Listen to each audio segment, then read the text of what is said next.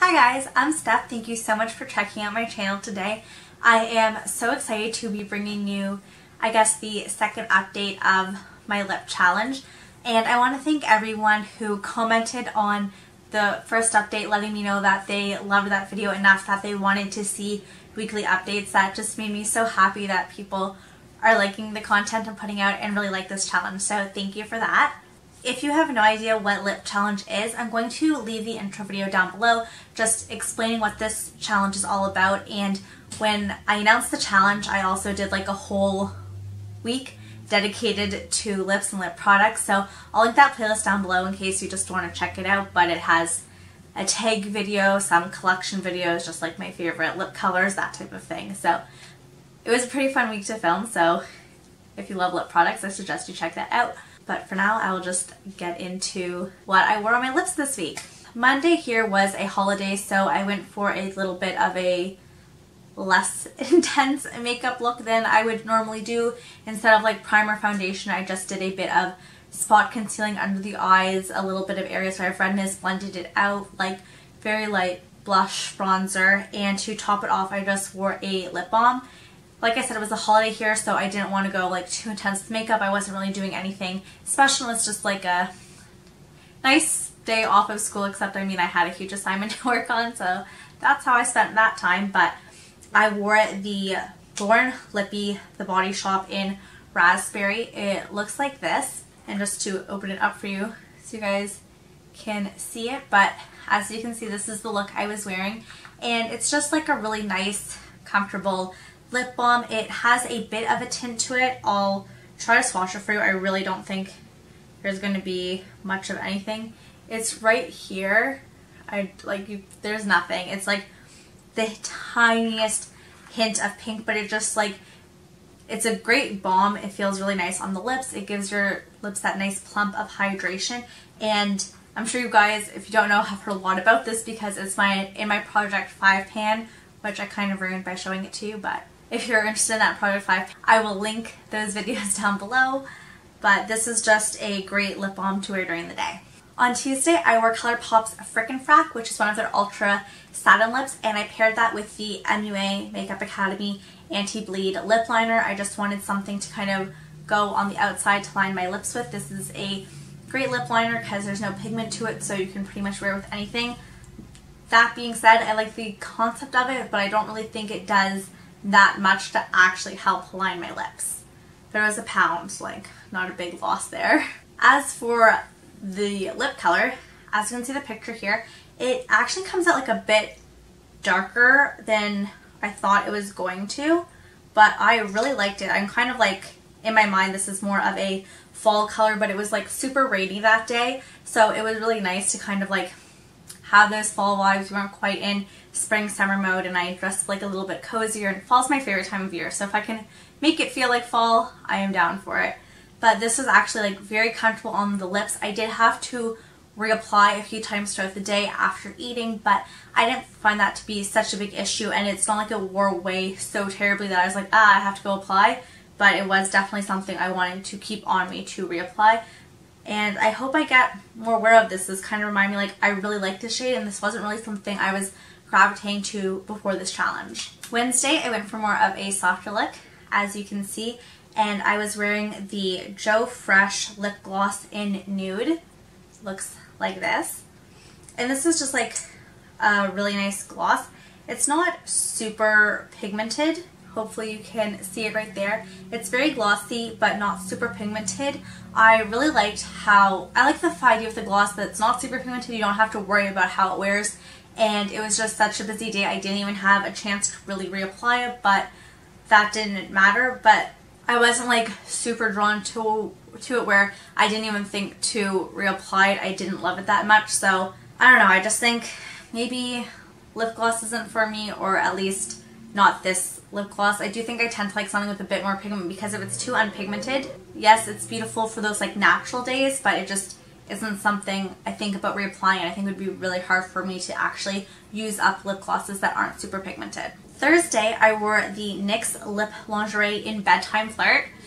I love it.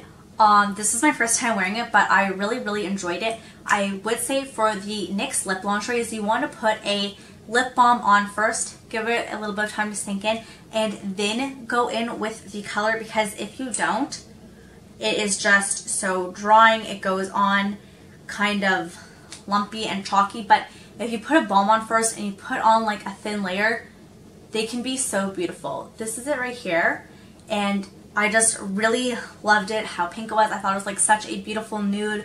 I really enjoyed it, but after I ate, I reapplied it and I didn't have a lip balm on me, and it was like, I felt like I was wearing a different lip product. So if you have lip lingeries and you find them kind of uncomfortable, try putting on a lip balm and then a thin layer of the product. And if you're thinking about buying one, there's just something to keep in mind. But I do think like the color was beautiful, and because I know how to work with the formula, I do really enjoy them. But for the longest time, before I kind of figured out the best way to make them work, I wasn't the biggest fan and didn't understand when people like really love them. I thought the colors were pretty interesting, because even though it's a range of basically nudes, they do have like more purpley tone, more red tone ones, so you can find something that you really want.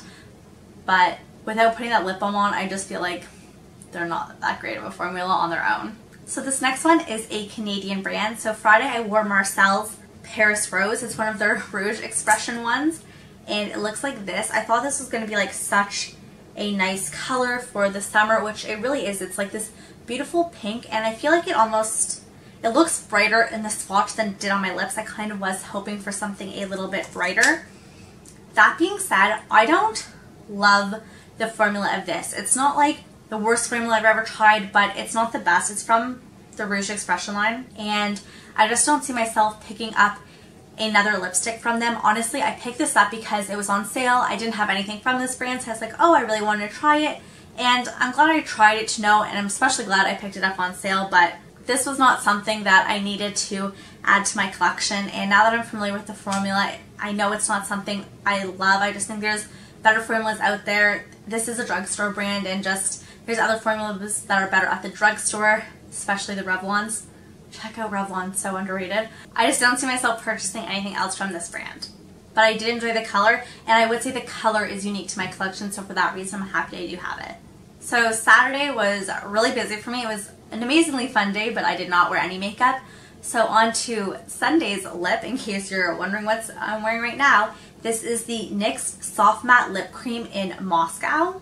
And from the packaging to my lip, I would say that this is a pretty reasonable representation of the color you're going to get. However, when you first put this on your lips, this is the color you get. It is like a very sheer wash of color, and I was so disappointed. I put this on my lips and I was like, what?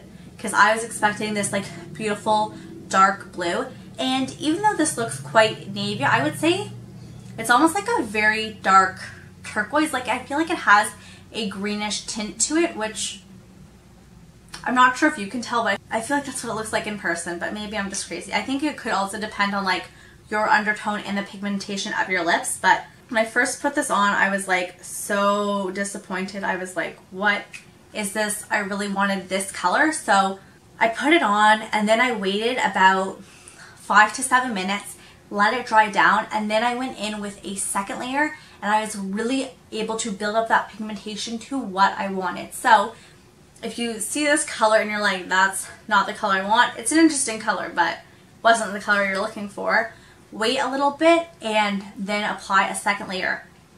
I do have another NYX Soft Matte Lip Cream, and I didn't find that I had that issue with it, so I'm just wondering if because it's a darker color and the pigmentation of it, that's something you need to do. So if you have this product or maybe another dark soft matte lip cream, maybe you need to do a layer, wait, and then do a second layer, but I was able to build it up. I really do like the pigmentation of it. I would say also, don't like you know when you put on lipstick and you like rub your lips together, kind of spread it, don't do that with this because it'll ruin it, especially if you go in with that second layer, build it up to the pigmentation you want, and then you rub your lips together, you will ruin it and it'll go back to looking like this.